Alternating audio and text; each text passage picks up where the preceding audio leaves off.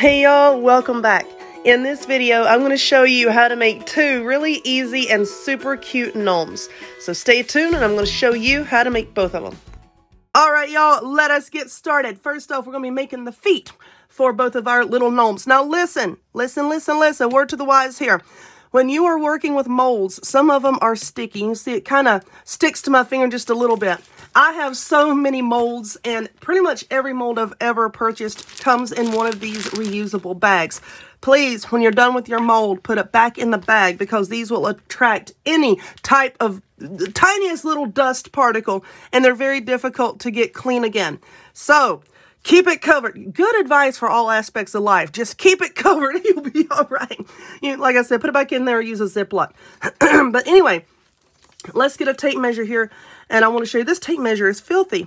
But anyway, let's measure these little feet so that you can see about how tall they are. Okay, that's the big one. You see it's right at 2 inches. And then this one about 1.5 inches tall.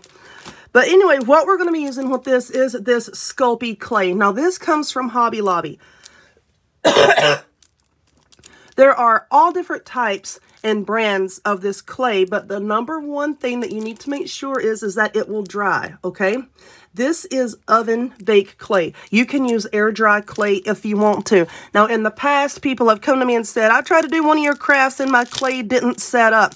Well, because they were using modeling clay that they got from the Dollar Tree, okay? That clay is not designed to dry out. It's not designed to harden up. So you need to make sure that the clay that you're using is going to dry out and harden up. Like I said, this is oven baked clay. Now, you just use whatever color that you want for your gnome's flesh tone.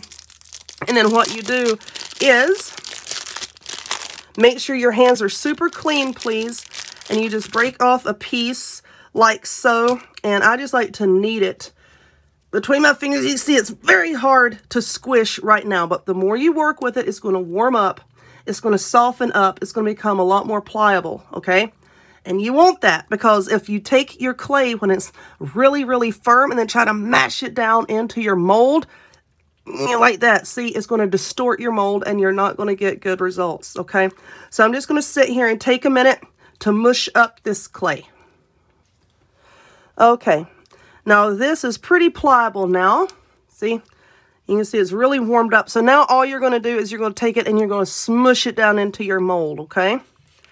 I'm just going to mash it. Now, be careful when you press it down in there. I just kind of take my fingers and work it in like so. Now, if you're not careful, this is going to stick to your finger. And then when you lift your fingers, you're going to pull it up out of the mold. So I'm just going to work it down in there. And you can see I've got a little bit of excess on the edges here. Just work it down and then just kind of take my finger like so. Just roll it away. Just set it off to the side. Okay. You can see I'm just getting the excess off there. Just keep working with it. Now try to mash the back down to get it flat so there's no, divots and waves. That can be difficult. But just work with it a little bit and you'll get there. All right, so you've got our little feet in there. And when you flip them out, if they're not perfect, you can always take an X-Acto knife and go around the edges if you need to. But anyway, all right. So this is pressed in there. Try to not warp them too much when you press them out. Now that one has a crease in it. And if it does, it's okay. You can just take your fingers and you can just smooth it out. But now, excuse me. My throat's been bothering me. But now, I want to make a few more. But once you get your little feet popped out and made, just read your package. And it will tell you how long to bake it. Okay, it goes by thickness.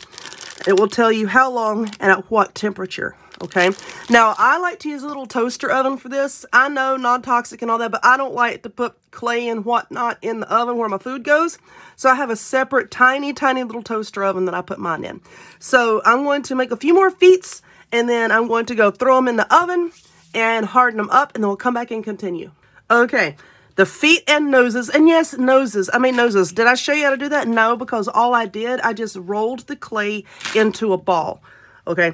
So that's all that I did. Now, I did put these like on a little baking sheet covered with parchment paper. Don't put it on wax paper. Put it on parchment paper or a cookie sheet, baking sheet that you're not going to use for anything else other than that. Okay. So what is this? This is a mushroom from the Dollar Tree. And here I have some fur. Now, I got this at Hobby Lobby. You can get it pretty much any craft store sells stuff like this. Now, if it was really short fur, as you can see, this is long. Now, if it was short, I would just cut it with some scissors. But because this is fairly long, I'm going to cut it from the back with an X-Acto knife, okay? So first, let's see how much of this we want to use. I'm just going to cut right about there. If I cut too much, that's fine. I can just cut some off. But I'm just going to cut it with my X-Acto knife here.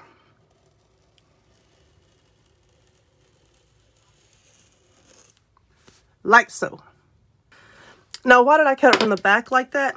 To kind of preserve the long, fuzzy fur here, okay? All right, so I'm going to glue it all the way up underneath here, okay? Now, let's see about how far down I need to cut it. I'm going to cut it right about there. So let me just make a mark. Okay, and I'm going to cut this piece. When you're cutting this, just be careful that you're just cutting through that backing there. Because see, you don't want to cut all the way through the front and then cut off all of your furries. So let's throw that over there. Okay, so I think this will be good enough. I'm not going to glue it all the way around the little mushroom. You can if you want to, but I don't want to. So now I'm just going to put hot glue here, right there too, and not get it on my hand. Let's see. I'm just going to stick it down right like so. Just tuck it down. Okay. And just press that down and let that glue set up. Now, as far as the nose, I have it in my hand here. As far as the nose, I'm just going to kind of separate this just a little bit to try to get sort of like a little flat space here. And then I'm just going to put a blob of glue. And then I have the nose here. I'm just going to hold it right there until that glue sets up. Okay, so now the fur here, I keep calling it fur instead of hair, but anyway, you see the part that you've separated here, it kind of looks like a little mustache. You could just take a little bit of that between your fingers and twist it if you want to. Makes it look more like a mustache here. If you want to do that. If you don't want to do that, then don't do it. All right, so now we have the feet, and we're going to put the feet on the same way. I'm just going to glue them down. And I was trying to determine a while ago, do I want to use like the small feet or the big feet? I thought the bigger one would be the best size, but you know, of course, you use whatever size you want to use. Okay. Now I'm just going to put some glue on the back of this. And then try to see what angle I want it at. I think that looks good. Just going to hold that there until that glue sets up, and then glue the other foot on the other side. Okay, so this is our little gnome. He looks like Yosemite Sam. Ooh. All right, what do I have here? A wooden slice. You can get these in bags at Michael's, Hobby Lobby. I do believe Walmart carries them as well. Why are you here? Over there, stop. Anyway. What we're going to do is we're going to glue, and you know what? I'm going to leave this label on. If you don't like it, come after me. Let me get another glue stick. So we're going to put some glue on his little bottom, and we're going to glue it down to this little wood slice here. And I'm going to kind of put it just a little bit kind of towards the back. Not like dead center. You know, just kind of towards the back. Okay? Let's fluff up his her. So now what do I have? Some of this reindeer moss. Now this moss here came from Dollar Tree. And what we're going to do, I love the way it smells. I know, I'm weird. Let's just move the hair just a little bit. And then I'm going to put, stop it. And then I'm going to put some right around here. And just glue this down. I'm trying to be so careful and not get his hair stuck in that glue. Okay. Like so. Now come over here, friend. Let's get another piece of glue. Oh my gosh. Another piece of moss. And just kind of glue that right there. Like I said, just be so careful to not get the hair stuck down in there. Stop it. Be a peaceful, loving gnome. You sure are giving me a hard time, sir. Okay. Okay, so glue that down right there. Okay. All right. Now we're making progress. Kind of, sort of. All right, I'm going to glue a little bit right here. All right, so this is what we have. And now I'm also going to glue moss up here. Okay. I don't like how plain, oh lordy, I don't like how plain that's looking up here. So let's glue some moss right around the brim here. You can still tell that this is a mushroom, but I just, y'all know how I am. Now, if you're going to have cats, dogs, and feral children that might run into this or bump it, then, of course, you know, you can back up this moss with a little bit of E6000 if you don't 100% trust the hot glue. But I know where this is going to go in my house, so nobody's going to be messing with it. Okay, there's that. Now I got these tiny little mushrooms. Once again, this is from Hobby Lobby. It's over like in the floral section, you know, where they have the stuff for the fairy gardens. This is where I got it, and I do believe I saw some at Michael's as well. So I try to check a handful of craft stores when I'm out and about and see what all everybody has. So I'm just going to put a blob right here, and I'm just going to stick that down right there on his little hat and hold that in place. And then I'm also going to take some of those little mushrooms and glue them down here. I'm trying to get the glue all off of myself. But anyway, this is what we have. How cute is that? How absolutely adorable is that? So anyway, I hope that you enjoyed this little guy. So let's move on to the next one.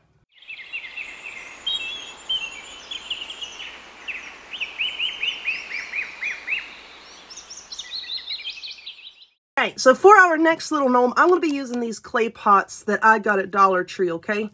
These are the 3.5 inch in diameter clay pots. I also have a succulent here. Now, you can get succulents at Dollar Tree, of course, but my Dollar Tree was out when I went. So I grabbed that one at Hobby Lobby. So let us open this. I wanted to take this and put it down inside this hole here to make it a little bit more sturdy, but hole is not big. Stop! Hole is not big enough. So we're just going to have to glue it down on top here in a little bit. So same thing that I did a while ago with the fur and the gnome with the fur. Everybody in the forest was... Okay, so let's see. I'm going to cut this one right about here. Where's my thing? It's bad when you lose your thing. Try not to lose your thing. All right. I'm just going to cut this piece right along here. Like I said, try to be just careful so that you don't slice through and cut the fur on the front. Okay. So now, once again, we're just going to take our hot glue here and run it along there. And then we're just going to glue that right up along the top of our little clay pot here. Okay. All right. Now, let's see. Oh, Lord. What have I done? I don't know. Okay, then. Where's my... Did y'all see this? I've skinned it. Oh, my gosh. I've skinned it. Okay. Now, will this... Oh, gosh. I'm tearing it up. It's all right. It's okay. There we are. I'm going to go ahead and glue this on the top so that I could kind of see. Oh, gosh. I didn't mean to get glued in a hole like that. Okay. So now we have our second layer. Oh, I should have brought that fur up just a little bit higher. You know what? Can I take it off? I'm going to see if I can pull this off and move it up. I did. I moved it up. Okay. Thank goodness. Okay, so now let's go back over here with our nose. Now this nose I made just a little bit larger than I did the other one. Oops, hold on. Let's split the fur like we did a while ago. Just kind of pull that apart like so. Okay. Try to hold this where y'all can see it. And then let's put a big old blob of glue there. Let's see how we want our nose. Okay. Put that right here. And I'm just going to hold that in place. Okay, so this is what we have. How cute is that? Now, let's see what kind of moss. No, that's too close in color to the fur. So I guess we'll go back and use some of this green moss. Let's go ahead and glue some of that on. Let's see. Try to just be so careful so that you don't get your glue all over the hair here. Take just a little bit. And I know a lot of this is going to fall away. I know that. Now, of course, you could have the flower pot turned the other way where the opening is at the top. And then, you know, you could switch out the plants in it if you wanted to. But this is the way that I wanted to do it. So I'm going to glue more of this moss around the top. Okay. So this is what we have. And like I said, you know, you could flip this the other way. But this particular cycle is very top heavy. And I didn't want the pot to, like, you know, flip over. Because I'm not going to be gluing this to a wooden round, I don't think. I think I'm just going to leave it freestanding. Alright, so now we have the other two little feetsies here. Let's see. Just going to try to separate this here. And then I'm just going to put, because this is at an angle, I'm just going to put the glue right here. Okay,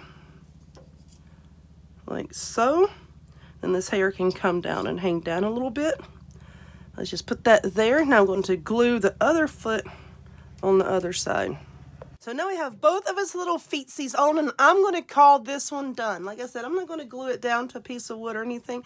I'm just going to leave it like that. So we have this one.